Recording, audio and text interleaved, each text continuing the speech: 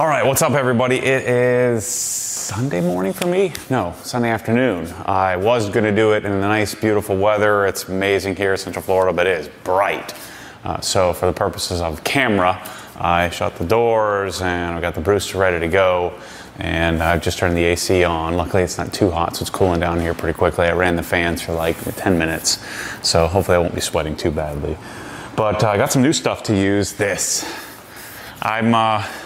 I must be lightening up. I'm like physically lightening up, but I must be lightening up in my old age because this is something that Coach Kemi brought, limited edition. It's called GFX. What it is gentle snow foam, so GSF, and it's the Christmas edition. So it smells like Christmas, I'm telling you. So we're gonna launch it, by the time you see this video, it's already up. So we're launching it tomorrow. I'm not sure when we'll put this video up. Maybe it'll be tomorrow or the next day. But Christmas edition, I bought 1,600 bottles, I think, of this. It doesn't come in a 5 liter, only comes in a 1 liter. So if you want this, tell you what, maybe we should do a Matt Mormon signature edition. I should sign them and sell them. I'm surprised at myself. I know you guys are gonna scoff at this as well, of me coming up with some fancy scented things, because I'm always talking about scent is useless. I think scent is useless in products where it makes the product not function as well. Like in our drying aid, it didn't work as well. And so the function of it was poorer, and it was staining bottles and staining like underneath the front lip of the Tesla. When I took it off, it was staining. So in the case of where scent becomes a problem, I don't want it, but generally speaking, it's fun. Makes the product smell better, makes it more enjoyable to use. So that's one thing I'm gonna work with here today. I'm washing the GT3 RS, so I just grabbed another bottle of Atomax. So this is a rust inhibitor, which we won't use, but this is a prototype. I don't know if I'm supposed to share this or not, but I'm going to anyway. This is a new version of a applicator brush, which is based on the same principle as this. And so we're looking to improve the race glaze brush for application on the tires.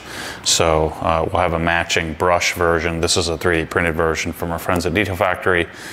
So this we hope to have out in a few months or so. So I'm going to test this out on the car when we put the tire dressing on. All right, so let's get our foam cannon set up. I want to add some more brake buster here. The Griot's foam cannons are available and up in the store now. The reason why we didn't launch it right away is that it's a huge project, because now we have like hundreds of packages to make things simpler for people. So getting all those packages and everything out is, or getting it put in all those packages is not the simplest thing in the world. But I wanted the same suite where we offer it with 1.1, we offer it with the Mosmatic. This is the Mosmatic plug. We offer it with the MTM plug, and we offer it in various different versions. That was important that we were able to set that up. So my dad's putting those together up at the curated building, and so we're gonna have it all dialed in for you. I think I got a gallon of brake buster in here somewhere. I should. There we go, there it is in the bottom. Yep, I knew I had tons of this. I like to freshen everything up before I do a wash. Always shake your products. Learned that tip from my friend Larry Cosilla. Talked to us about always shaking your chemicals before use. I was like, that's a darn good idea. I should do that more often, especially if it's been sitting a while. So we go undiluted brake buster in our foam cannon, because think about this logically. We're going to be diluting the heck out of it when we foam the wheels, we foam the surface. I need to talk to Dave Phillips about getting another gallon, a full gallon of the lower pH version. I think it was good, but I didn't test it enough. I ran out of it. So I need to get a full gallon of it. I'm going to ask him to send me one of those. We'll get moving on that.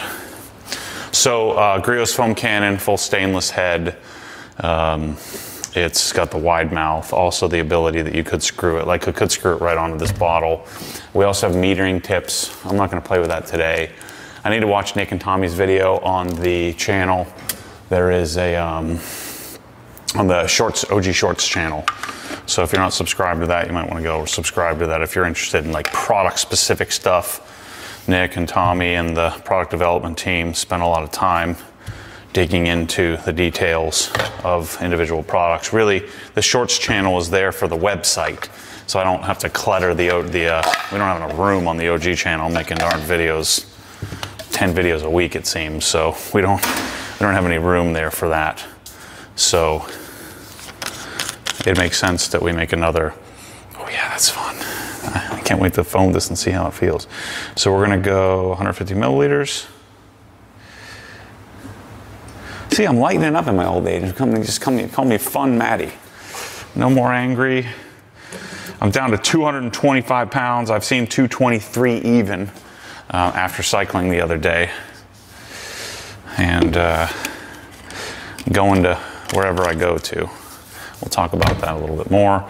So let me get a little water here from my rinse bucket. I'll fill this up about 3/4. Doesn't need to be critical. So I've been seeing a lot of people talking about foam cannons and their anger around this. I'm late to the Griot's party. So we'll talk about that a little bit in this video once I get moving on the wheels. I'll talk about the logic there and what I know. This thing kind of tightens up a bit too. That's interesting. I don't know if that's good. Yeah, so that unthreads. Huh. Interesting. I didn't know that that was a thing there. So there's a threaded base connection on the foam cannon. I just thought it was a swivel connection, but it's not. Well, learn something new every time you use something. So non-diluted, soap is diluted. I like to get the soap ready when I'm over here messing around getting everything set up. I don't fill up the soap bucket if you're new here. I don't fill up the soap bucket because the suds will die off before we actually get to it. So always do your wheels first, and so we're gonna jump into that first. All right, so let me turn this around. Man, this car looks good.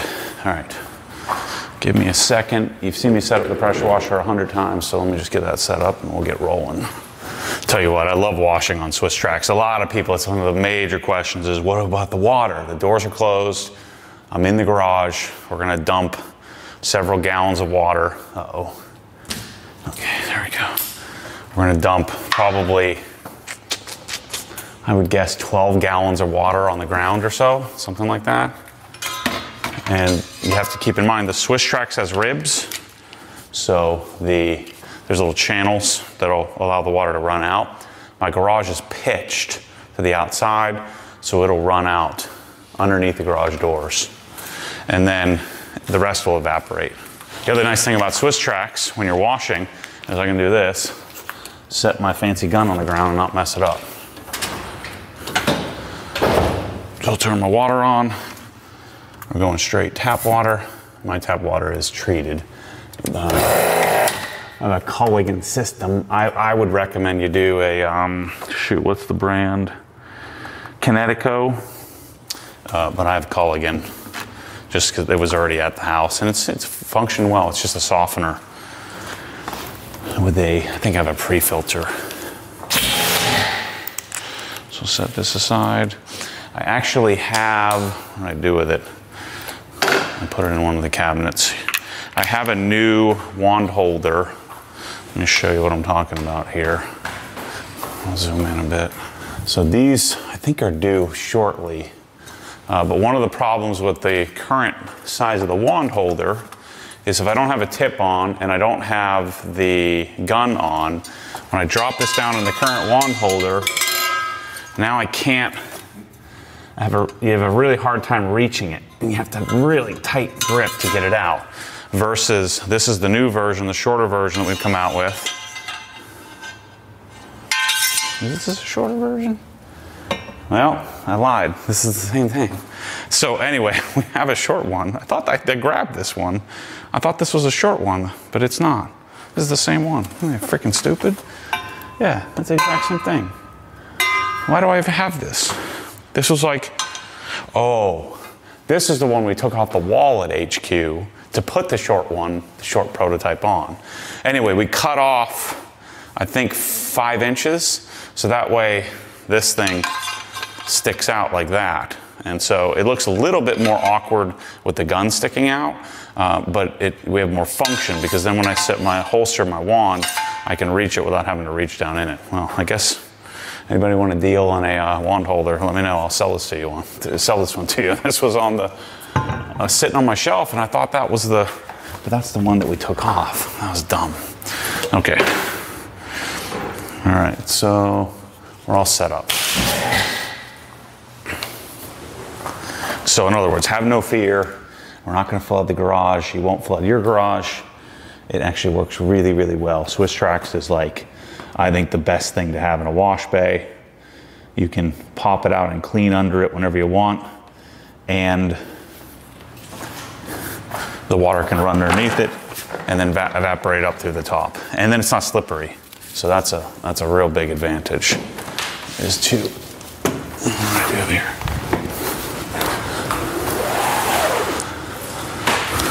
Okay, so carbon ceramics, I really don't need to do, I kind of do. I mean, this, ever since I did the car, I haven't done a full wash on the wheels. I've just done quick washes. So this will be our first full wash in a while. I put about 150 miles on the car. Since I put the exhaust on, it's making me want to drive it more. All right.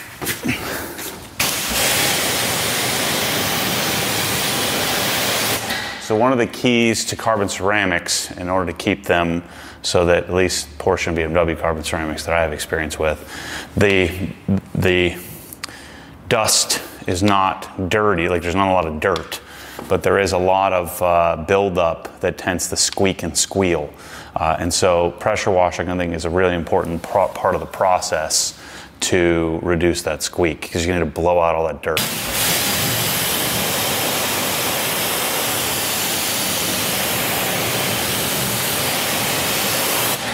I'm telling you guys, this armor wheel coating, we have it in the store from my friend Bradley Nielsen, is incredible. Look at how good that is. The wheel's already pretty darn clean.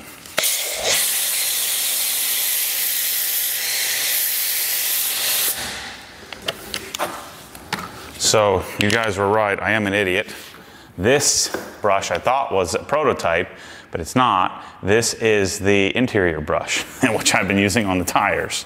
I don't know what the heck you would need this. What are you guys doing in your interiors where you need a brush like this? You freaking dirtballs. Stop eating cheeseburgers. And stop getting goop all over your seats. And I don't know why you would need that. I like it on the tires. Oh shoot, I forgot to get, I was supposed to get a new lambskin. This one's about donezo. I told you last time, last wash and talk on the Evo, that I was gonna make a list, and I didn't make the list.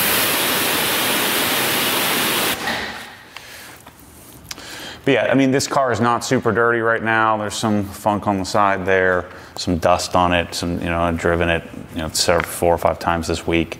But, I want to do preventative maintenance. This is what I like doing, to keep taking care of my car. So I'm going to continue to do that. This is right at the edge of, it's too tight. So we need the easy detail. All right, so we're going to start with the barrels. Really tight with these big old, even though they're 20-inch wheels, these 17-inch rotors, something like that. Clean the inside of the barrel nice and gently.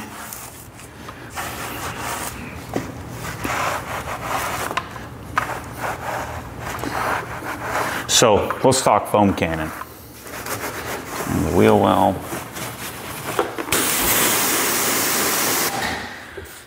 So one of the things I think you guys have to remember, which you wouldn't know, I didn't know this until recently. I never really thought about it.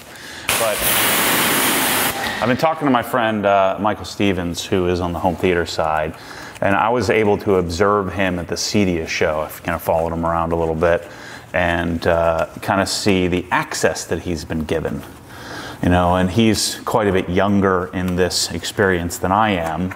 He hasn't been on YouTube quite as long, and but he's talking to manufacturers and making all kinds of videos on products and kind of traveling around and and you know, collaborating with people and getting, you know, having dinners with industry people. And it's just, what happens is you start getting tons and tons and tons of information. And the further you get into it, the more access you get. Like in the beginning, Rupes didn't, you know, Dylan didn't believe in me. He thought I was nuts. They wouldn't let me sell the stuff. You know, I just couldn't get total access, but as time has gone on, I've gotten more and more information. And so I was able to watch him, kind of same thing, gain information, gain access to stuff. And so what happens is over time, I recognize this, is that you start to, you know what things are coming before anybody else does. You know, I know what I'm developing as well.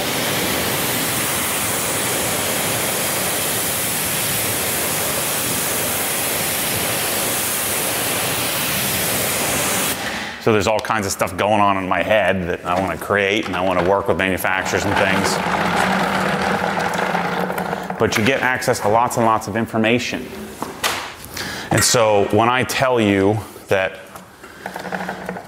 you know, I'm not interested in something, it's usually because I know more than you think.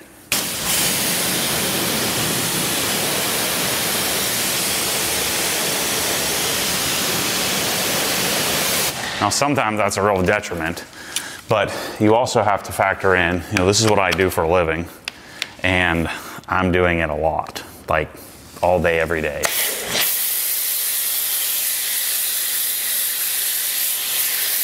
So not only do I have access to the information, I'm creating a lot of the darn information. And so I can usually tell without even trying a darn product if it's any good, just out of this pure obsession. And I know that some of you cannot fathom that. You can't understand that. It doesn't make any sense. You think I'm full of crap, but you can think whatever you want. I have a freaking PhD in this stuff. And so the time put in, the energy put in, the amount of interest I have in all this stuff gives me, you know, information, gives me insight into what to do.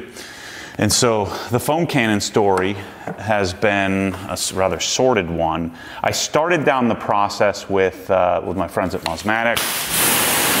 You know, none of us have liked the current foam cannon construct, or the previous construct, where you had the the original MTM foam cannon was the original, and then of course that's what all the Chinese knockoffs are based on. They're all based on the original MTM foam cannon, which functions great, it works great. And so the original foam cannon and the PF22, they don't foam any differently. I mean, they foam identically. You don't get any more or less foam. The way we use the foam cannon, I almost wish you just took the darn adjustment knob off of it, because we never use that. And so the ergonomics of the PF22 improved a little bit when they came out with the flat bottle, and there's been some others that have come out along the way, you know, Trinova, and lots of other companies have come out with knockoff versions, sometimes making some adjustments, some improvements, some not. But the MTM PF22 has been the industry standard.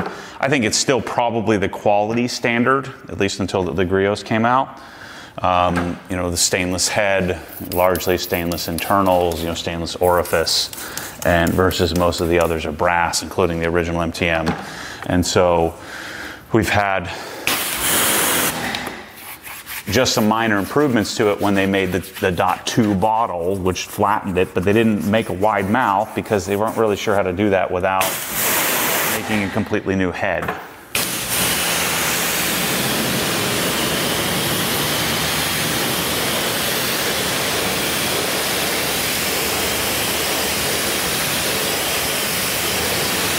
And so it's not rocket science. You know, we all have thought the same thing.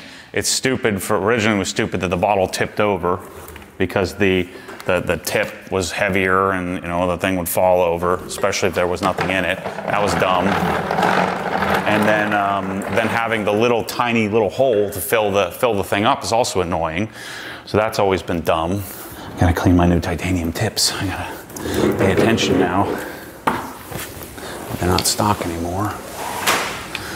So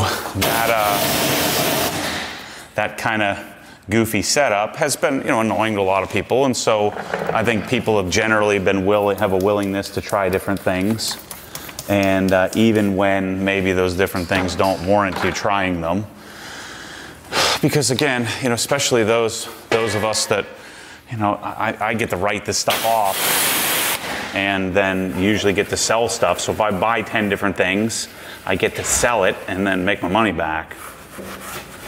So there's a real advantage for me. You know what, I forgot to coat these tips. So I'm gonna coat these things. But there's a real advantage for me to buy and try stuff, because then I get to make videos, I get to share it with people and all that stuff. And most of you don't. And so that's why I find it odd that a PF22, especially if you have one, is freaking fantastic. Works great.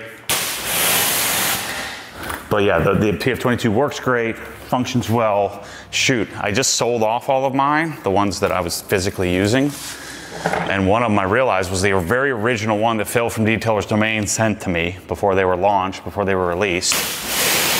And here's the one I was using here.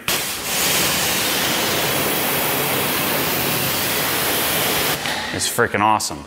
And I didn't even realize it was that old. So back to my original comment, I was saying, you know, I talked to my friend Jamie from Osmatic. We actually drew on a napkin what we thought it should look like.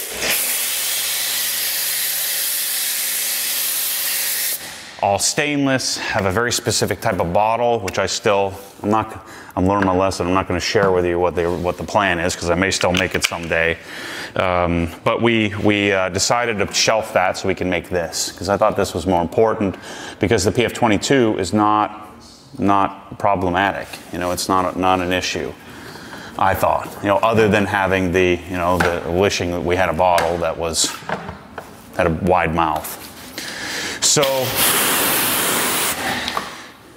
I'd been talking with my friends, you know, Rob and Mike Grindle, who are no longer with Veloci.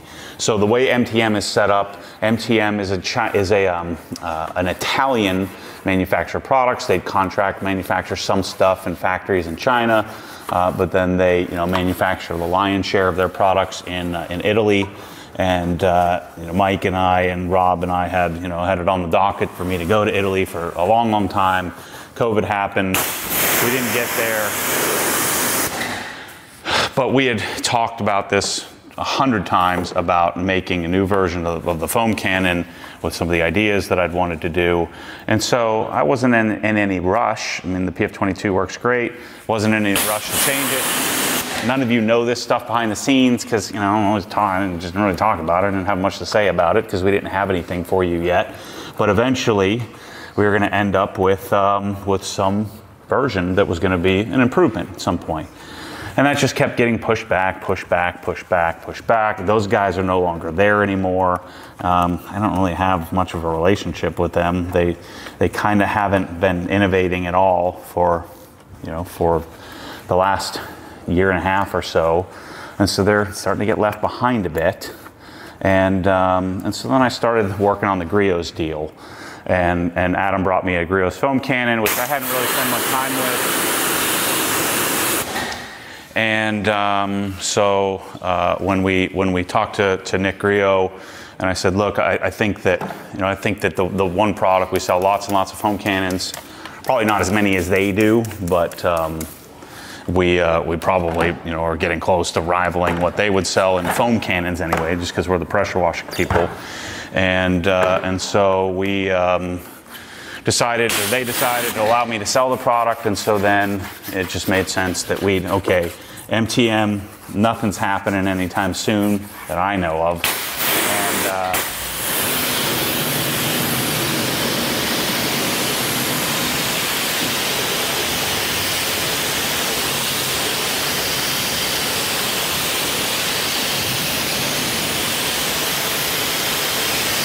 And man, that wheel coating is magical, people. I'm telling you.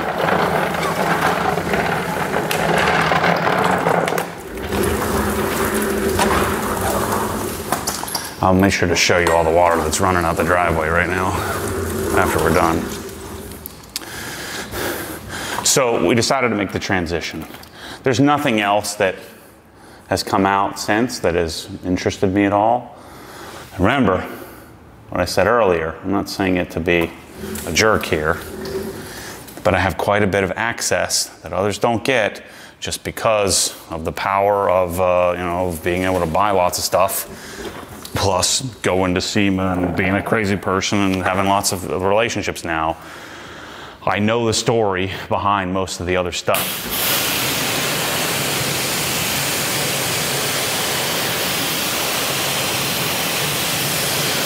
So when you guys start talking these Chinese contract manufacturing companies, most of them are just stealing product ideas. MJCC or MJJC, Max Shine, you know, there's 100 others.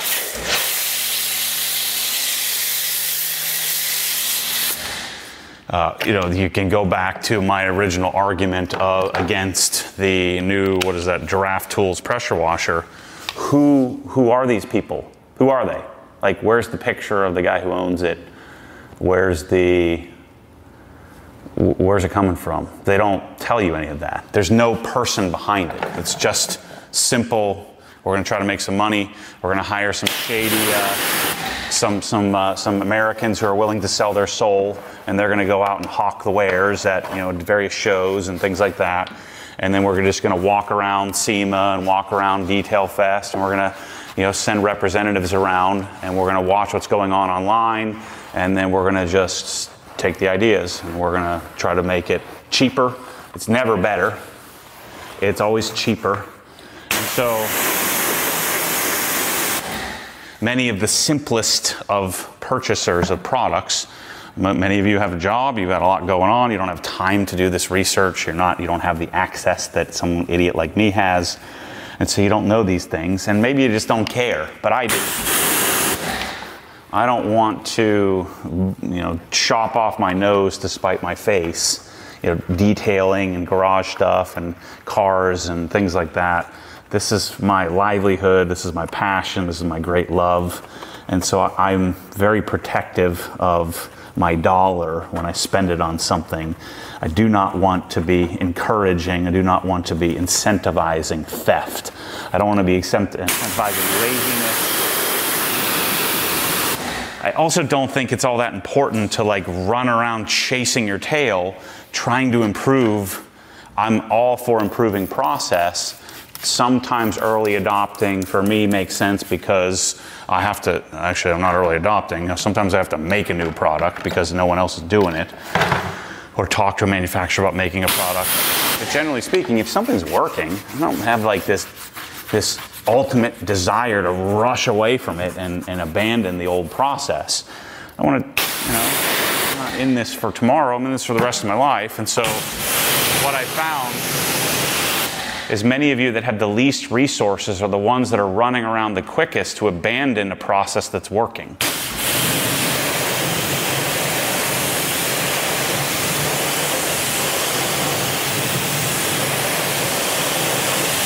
Now I love it. There's many of you that do have resources that are able to buy and try things, and you know, I've learned a lot from all of you. All right, let's foam the car, and let me get the camera switched over here. Give me a second. We haven't done this angle in a while. Let's do it from here. Darken it up a bit. Maybe one back. And the car is, I think it's dirty enough. This is, I'm gonna use auto foam, not touchless, just because I have it in my foam cannon. Auto foam is from Built Camber. It's a pre-wash. So this is undiluted, so it's not diluted in here. The reason it's not diluted is because of how much flow we have coming out of the foam cannon. So we're at like 4.2 gallons a minute. And so I'm just gonna move quickly. We'll get about a 3.25%, according to my calculations, panel impact ratio on the car, which will do a nice pre-cleansing. The recommendation is up to 4. And I've got all kinds of things to talk to you about on this in the not too distant future. Hey, stop coming out this way.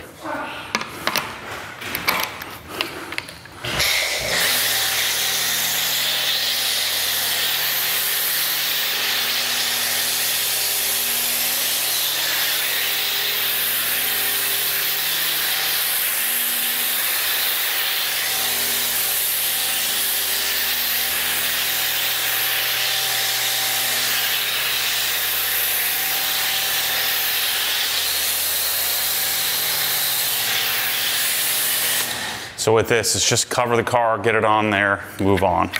I used probably 200 milliliters of product, and then it'll run off. I'm gonna let it sit for 5 minutes or less. I like touchless better, I think. This one, it smells a little harsher. This one has more of a all-purpose cleaner type scent to it.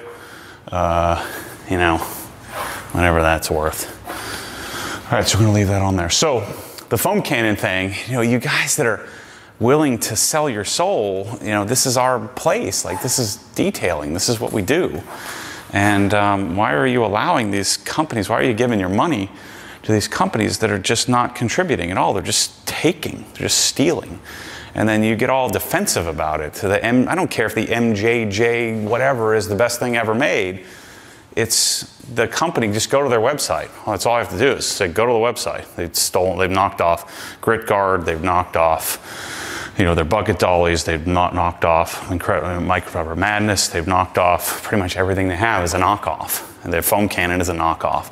So now the justification for some people is, well, you know, the patents have expired. Well, but what about all the other stuff? You know, it's just, and then go look at the site, like there's no about, like who are these people? You know, why are you supporting them? It makes no sense when you have like a family, Richard Griot and his family, and they have been contributing to the car world for 30 years now.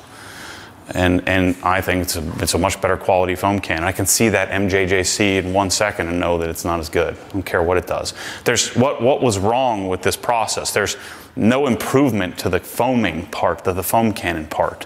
What improvement do we need?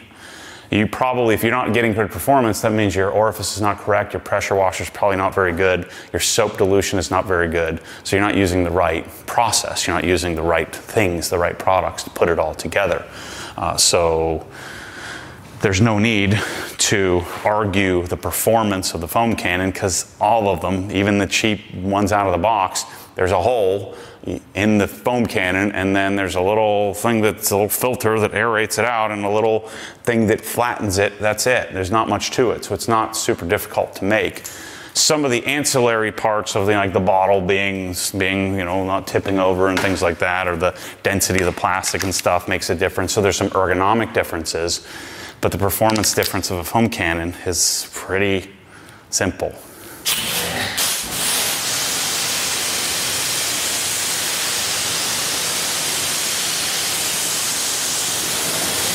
Another example of not early adopting, you know, I just don't think, I'm late to the party, sure, but I don't think coatings, waxes, and sealants were ready for this kind of product yet. And I don't think these kind of snow foam products were ready 2, 3, 4, 5 years ago.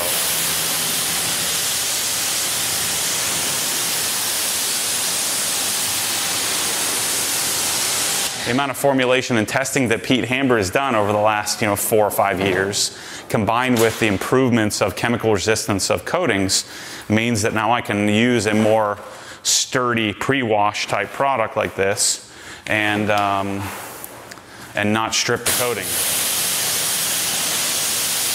I think, and I'm testing it.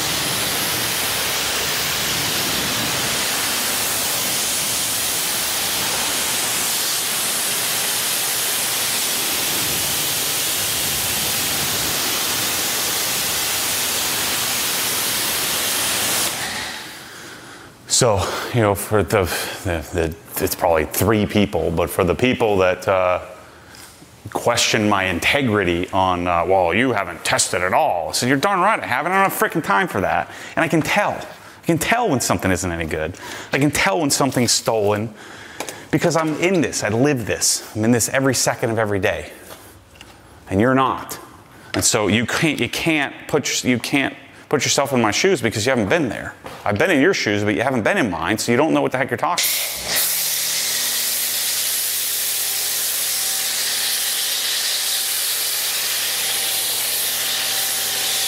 Smells like Christmas in here.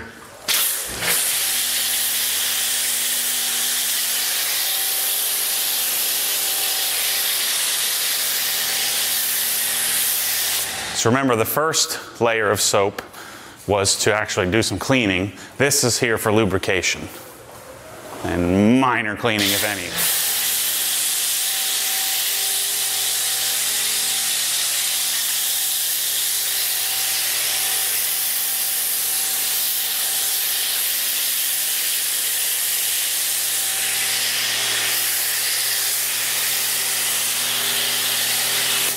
So to say it a little nicer, you know, somebody has to decide, you know, what you're going to use. Usually it's you. But I mean, like, I have to decide, what am I going to put in the OG store? What am I going to put into my process? What am I going to use? I'm deciding that. I'm making that decision based on a lot of information. And so, but the decision has to be made. And then there has to be some basis for that. So like when you're going to put an investment portfolio together, somebody has to decide what frickin' stock you're going to buy or what mutual fund you're going to get. Somebody has to make the decision, and in my case now, today, I hire somebody to do that. Even though I have quite a bit of expertise and background, I don't have the time, I don't have the desire, I don't have the energy to go and do that research anymore. I don't have the access anymore either because I'm not in that industry. So I feel like I don't have the access to the information that I would like to have. So at some point, we're probably going to make a foam cannon that's insane, the way I want it to be made, and then we'll improve it, improve it, improve it. Maybe, maybe not. If other companies like Griot's continue to make products like this that function well and seem to serve a purpose, then maybe I will never find the need to do that. But the choice to hang on to the MTM was largely based on the information that I had, was that, man, we're probably going to make something great. And then when we didn't, I'm like, well, then time to move on.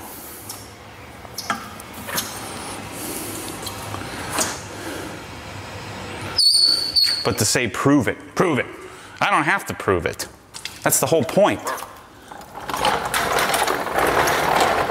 The only person I have to prove it to is my darn self. And then rational, intelligent people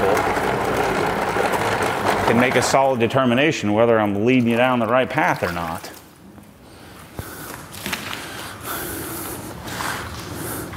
Man, what a great experience washing a car that's like super dialed. So this has Expel topped with Crystal Serum Ultra, topped with XO V5. Now, what I am starting to detect, I think, it just dawned on me the other day, I think that OG Drying Aid doesn't play quite as well with XO V5. I feel like I'm pushing it around more. So I want to play with that a little bit here. Now, CSL XO or CSU XO operates a little differently on PPF than it does on paint. You know, it feels a little different. But I have noticed it on the Evo. I thought maybe my towels were failing, and I'm like, you know what? I think it's this V5. I think V5 might be rejecting it a little bit. So I'll have to play with that. I'm gonna get the V2 Drying Aid out again here today and try it on half the car, see what I'm experiencing. So I'm down to I hit 223 even after cycling yesterday. But right now I'm walking around at like 225, down from 248. And I'm, you know, probably put on a freaking boatload of muscle in comparison to where I started out. So I've been doing, I talked about this on the podcast, but I've been doing the Andrew Huberman. If you want, shoot me an email, matt@obsessgarage.com, and I'll shoot you I'll just cut and paste my notes of what I put together. That, I'm telling you, man, it's really freaking working. It's not that much money. It's probably maybe like $70 a month worth of supplements. And then I'm doing like a modified carnivore, probably closer to ketogenic, because I'm not I've added a little bit of fruit in here and there whenever I felt like I needed it over the last few weeks, or maybe month and a half. But man, I feel freaking great. So I don't know what I'm gonna go to. I'm just gonna keep doing what I'm doing and see where I end up. And I think that's the whole point of why it's working, is no more goal setting. The goal was to get healthy, and we'll see what happens.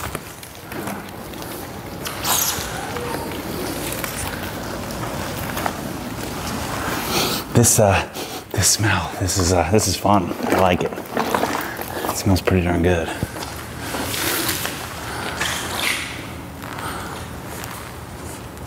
Maybe I'll start breathing a little less. Chase, stop barking.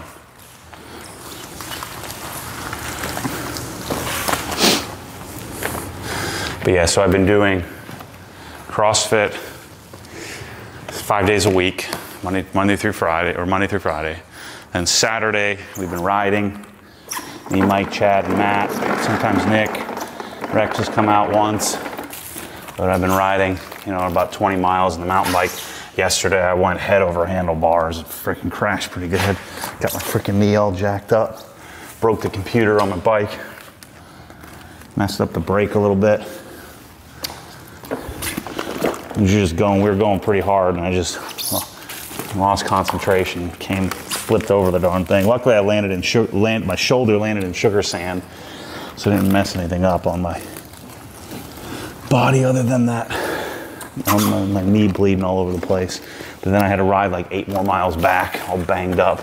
That was fun.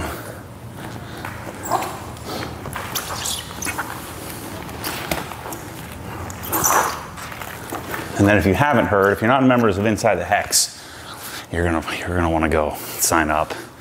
Crap, none of my shorts fit anymore. I need to buy some new clothes.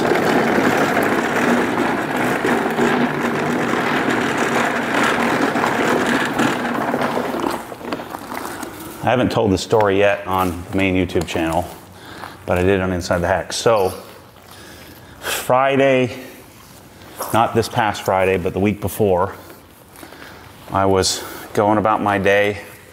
Finishing up the podcast, interviewing Mike. That Mike F interview is really good. Mike does a great job of being interviewed. So go check that out too.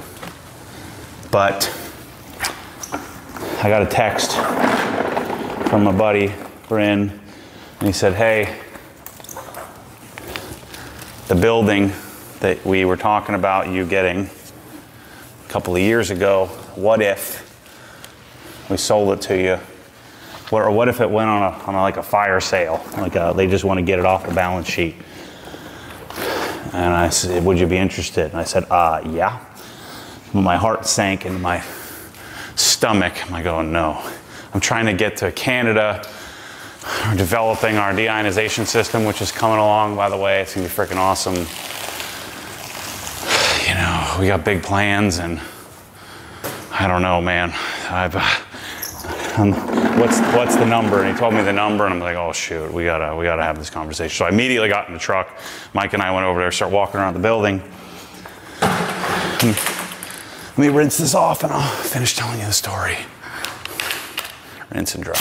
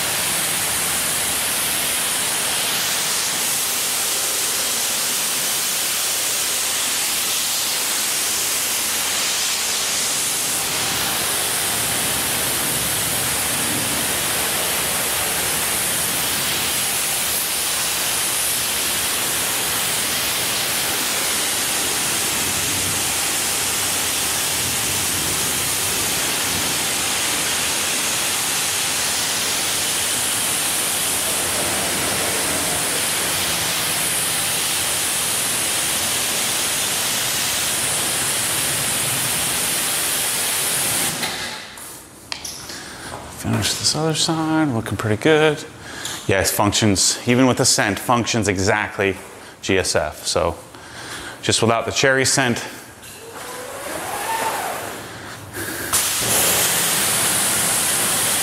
A limited run, and I got like 95% of it. I bought, they called me and said, hey, would you like to have some? I said, yeah, I'll take all of it.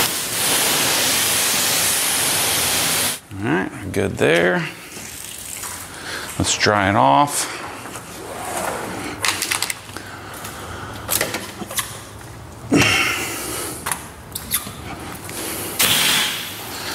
I always like to put the hose and gun away, buckets away if I can before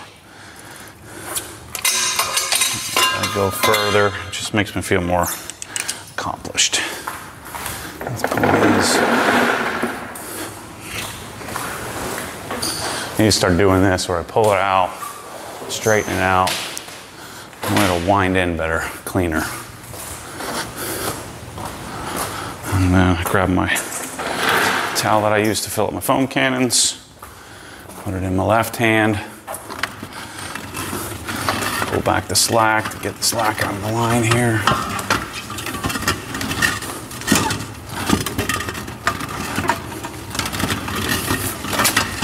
Let me do this.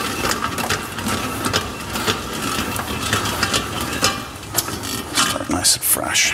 Still haven't swapped my hose from the Cobra Jet to the OG spec version. Well, I put the plug somewhere. I'll find it later. It's not there. It's not there. I would only put it right here. Well, let's dry this thing off and I'll find the plug later. What could I have possibly done with it? So, still no update on the Apex Air thingies. I don't know.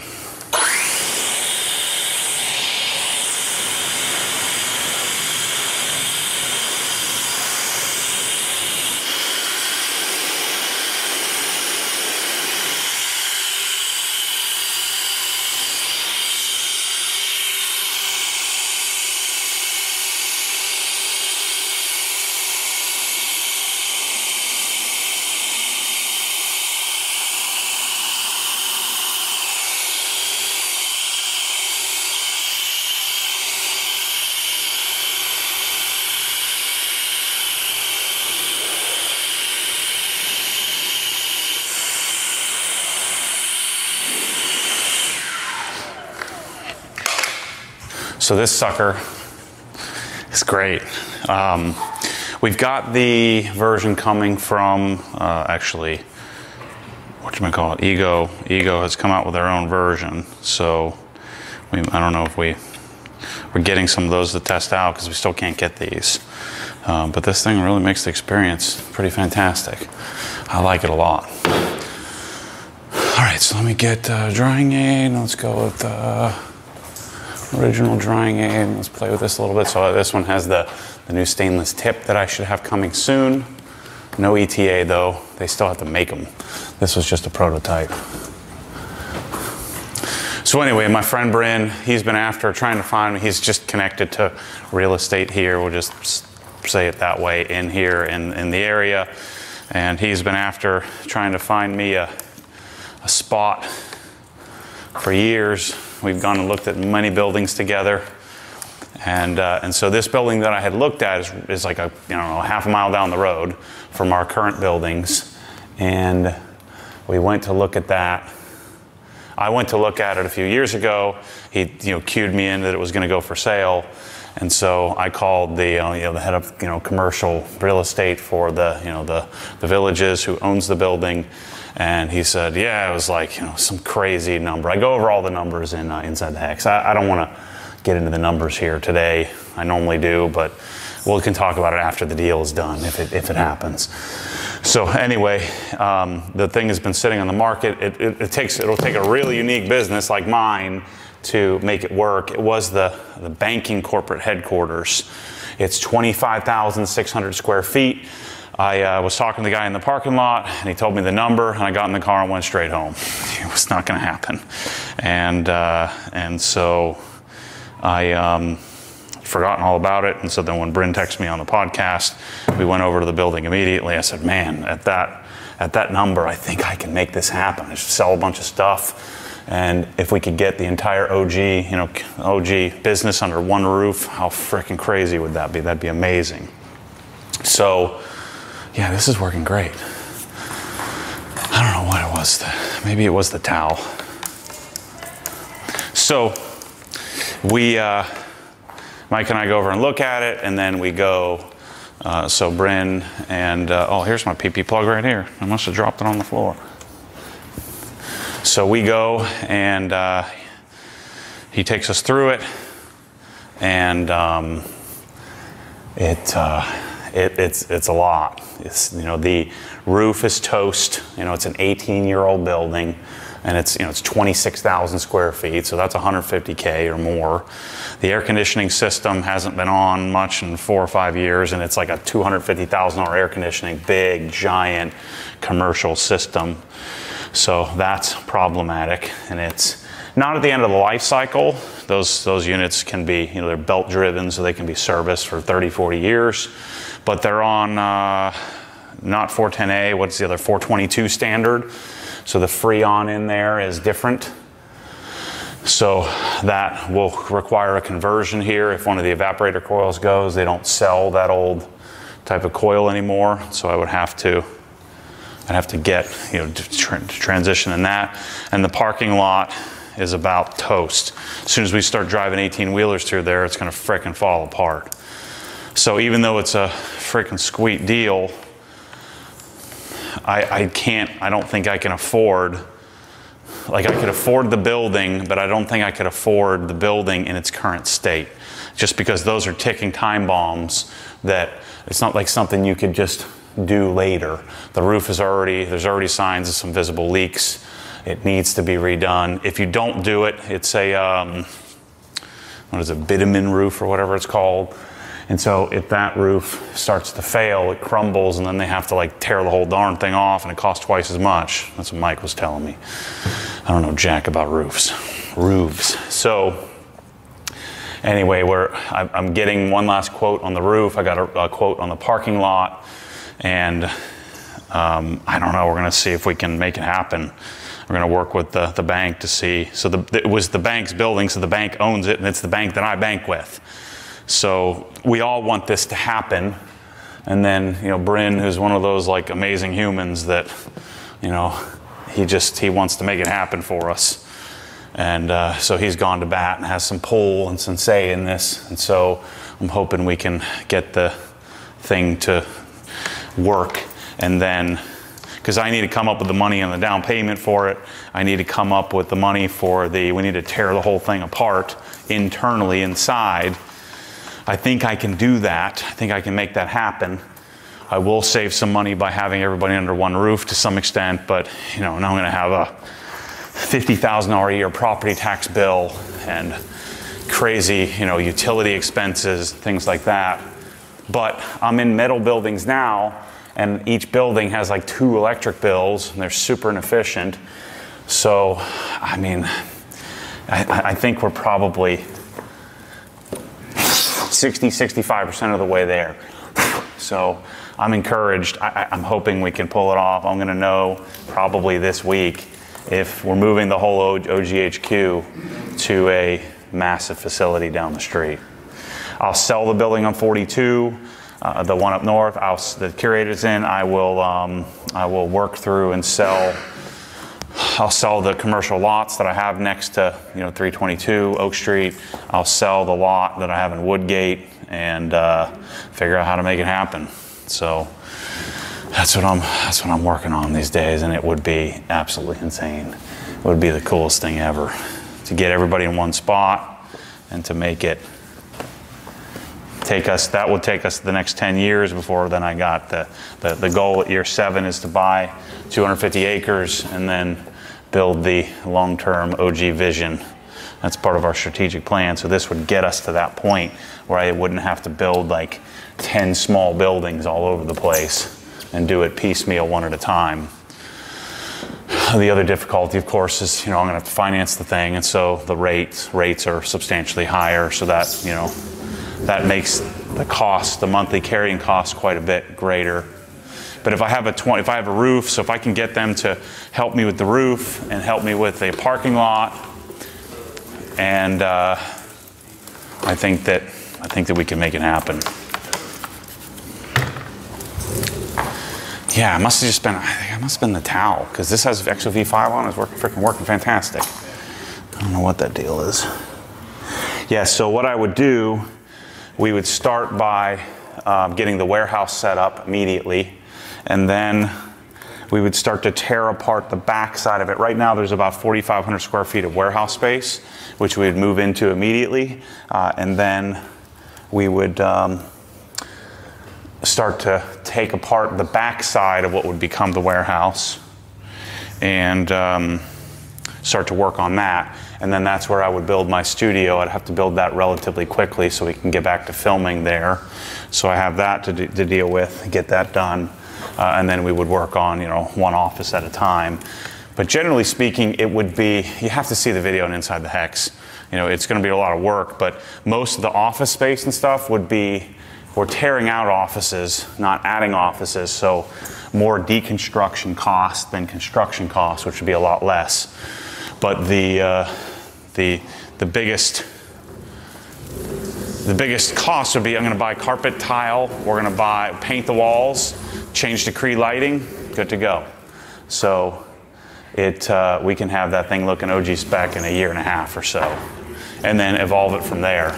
So I'm super excited. I hope we can pull it off.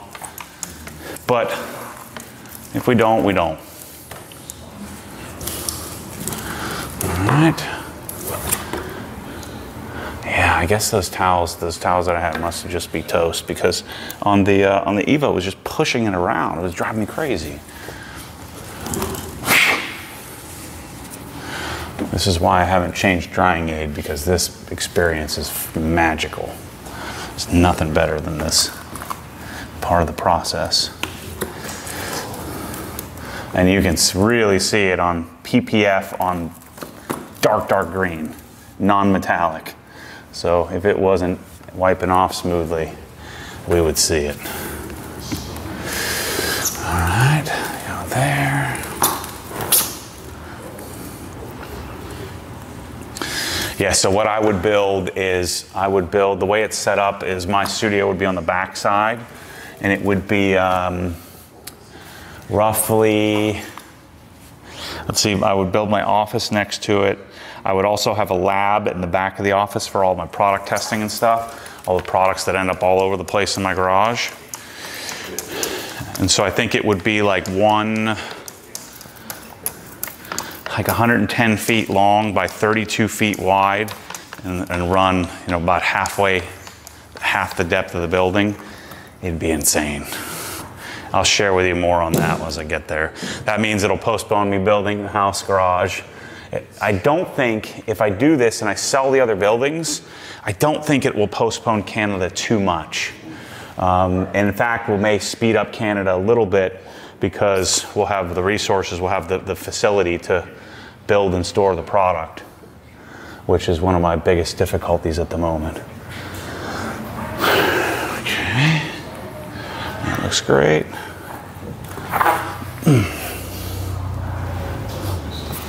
Nice and clean. I forgot to wipe down the door jambs beforehand, so you're probably yelling at me on camera for that, but they weren't super duper dirty, so we'll just clean them at the end here. I also, this is only the third time I washed this car, so I keep forgetting I need to pop the wing up while I'm washing.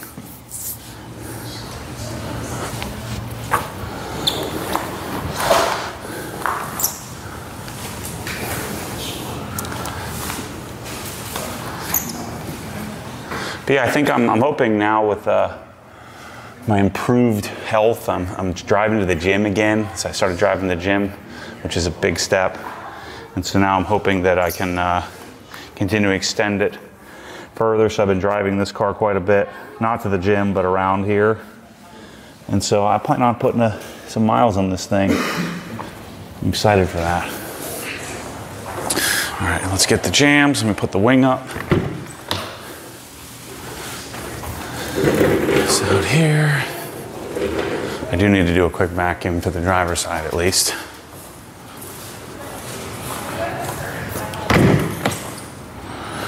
Wipe this off.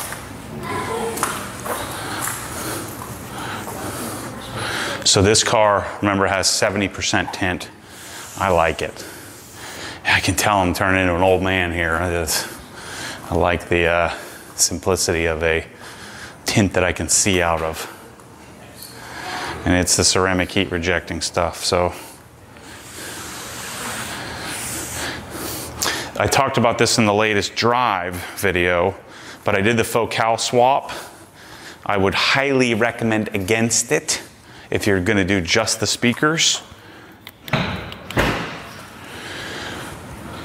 think you would want to do, you need to do the whole amplifier setup. It's like $6,000 for the faux cowls, which is nice, but it's the delta is not, it's nothing really, because the amplifier is too weak. I heard something tapping on the door.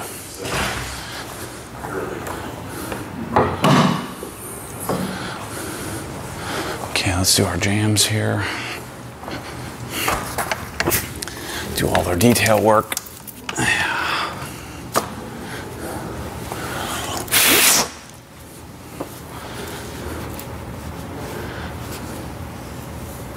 But man, just imagine how cool. So we're going to do the LZ project. We're starting that on November 13th. So in just a few weeks, I'm going to SEMA. I come back a couple of weeks later. We're going to start the LZ project. So we're going to be at that for a couple of months. Then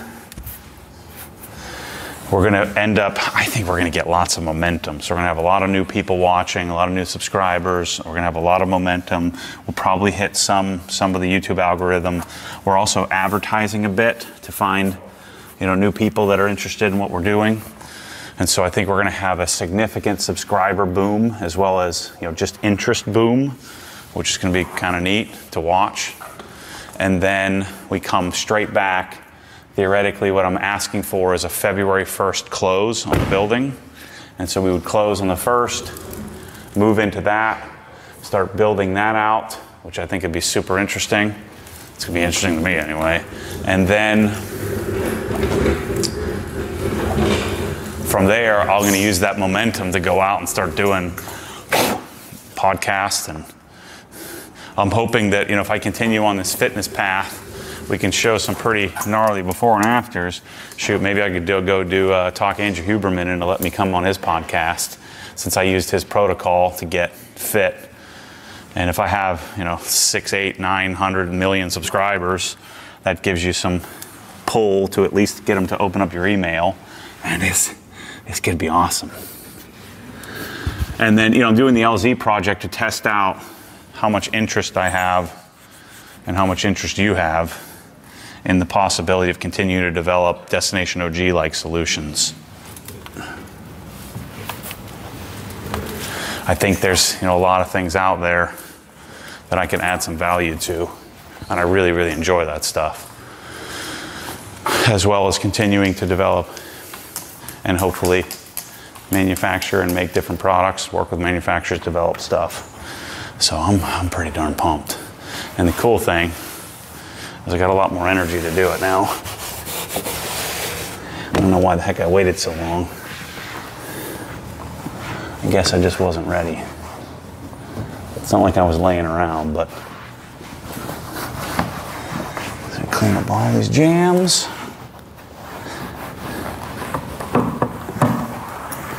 I gotta order this thing. I'm gonna order this after I finish this video. I gotta order the little thing from Suncoast.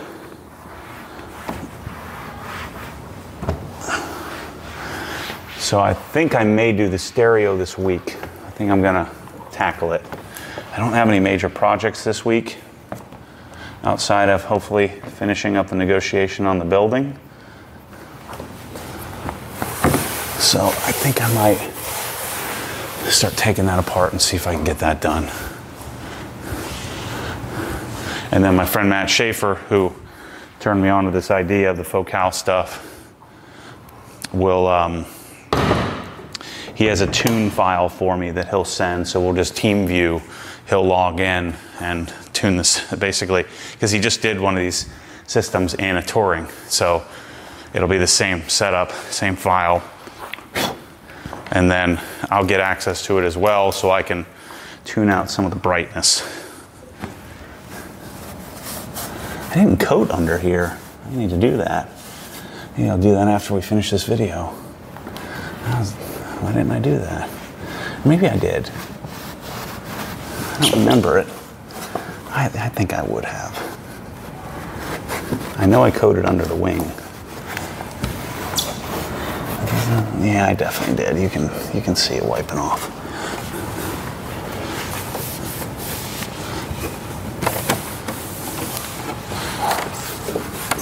These to me are the key steps in keeping your car dialed in at a slightly different level than most. All right, let me grab the key. Let me open this thing up. Put the wing up. I got something funky on my key, and I have no idea how I did that. My new key holder.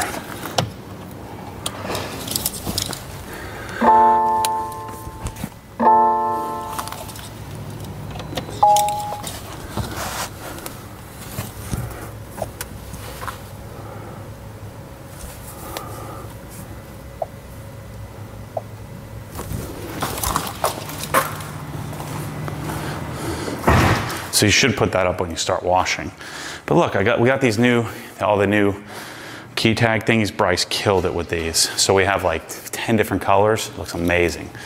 I need a dark green. We don't have one. So the original one, this is my original I've had forever and ever and ever, is this is from an RS catalog item from a 997 RS. But this is like 200 bucks, and you can't get them, and you can only get them in one color, sometimes two.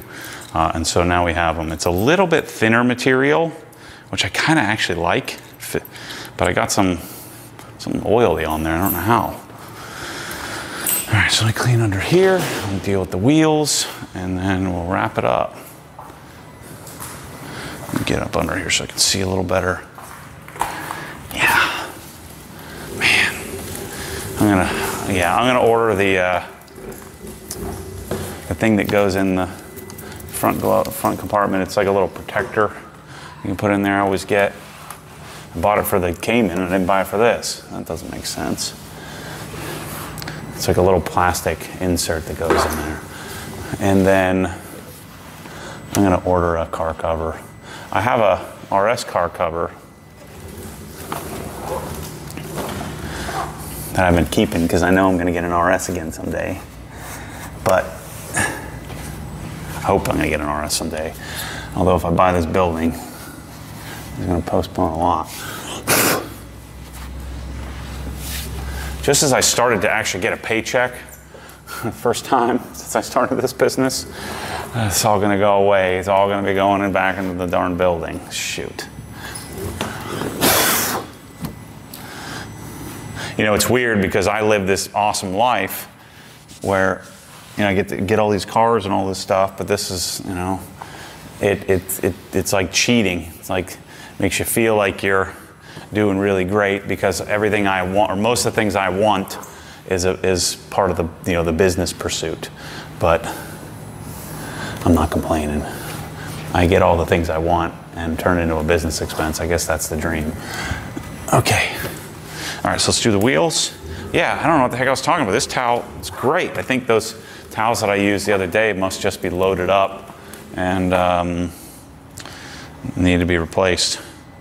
All right, so let's hit this with some tire dressing with our new tire brush to test out. And then this car's donezo.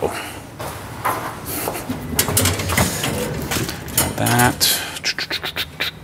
These two. This. And a little tire dressing. I kind of want to come up with a better solution for not just spraying the tire dressing out of the bottle. I don't know. I need to think about that. I've been thinking about that a little bit. I haven't come up with a solution for it, but telling you guys, this freaking coating, Bradley killed it with this. You know, I was pretty sure, but I am certain this is incredible. And he's tested a lot more longevity than I ever will. So I think the longevity argument, I'm pretty certain of.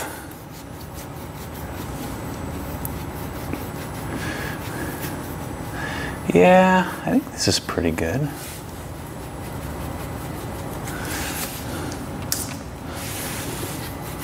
I think I would still use the big guy most of the time. But the advantage of this is to get in, like these don't have the little rim protector. The Cup 2s don't have that. So I don't feel like I need to get into that seam on this, but.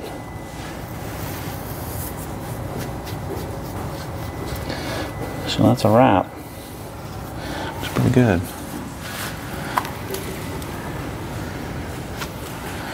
And so then I'll leave the tire dressing sit. And when I pull it in place and put the cover on it, I might not even cover, I'm probably gonna drive it this week.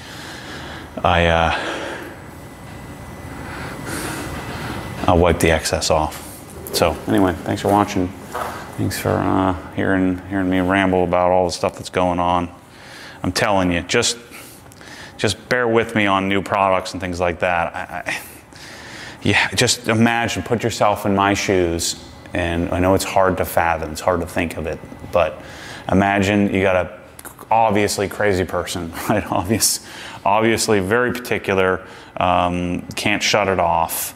To put it into perspective, I think I've explained this in Inside the Hacks, but so, you know, when all the tool people get mad at me, let me darken this up a little bit here. So I'll just give you an example of like the Koken tools. So, or let's say Hazat, because I already have those.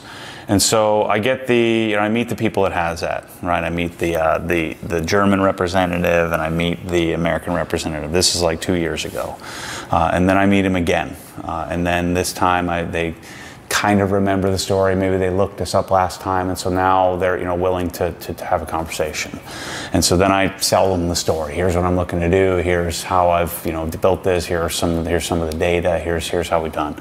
And so then after that, after meeting them, then I get on the phone. I have to remind them again. Hey, here's who I am. Hey, let's log on to my website. Let me show you what I'm doing, what I'm thinking about.